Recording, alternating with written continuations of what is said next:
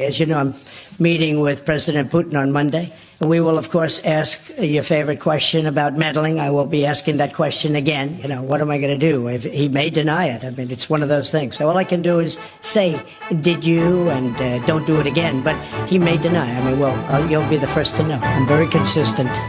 I'm a very stable genius. We still have to figure out what's going on with him. He is the very model of a very stable genius. Of all the U.S. presidents, he is the Mussoliniest. He learned a lot of things according to his Wikipedia and demonstrates his ample intellect on social media.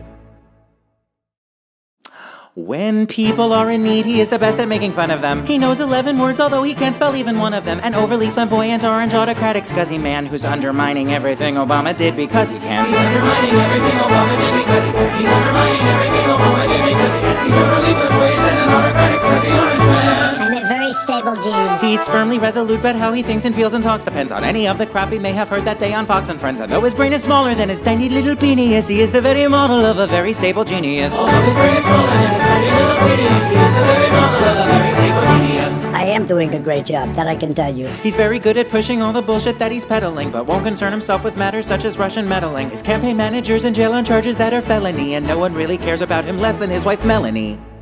Sorry, Mulaney. He's really great with children when it comes to immigration. He thinks he's making progress with denuclearization. He's only hated from Seattle to the Carolinas and likes to greet his lady friends by grabbing their vaginas. He likes to greet his lady friends by grabbing their vaginas. He likes to greet his lady friends by grabbing their vaginas. He likes to greet his lady friends by grabbing their vaginas. Queen Elizabeth did not see that coming. He's certainly proficient at hijacking an election. At NATO, he is not afraid of not taking direction. Aside from all his ignorance, the chaos and sapenius, he is the very model of a very stable genius. Aside from all his ignorance,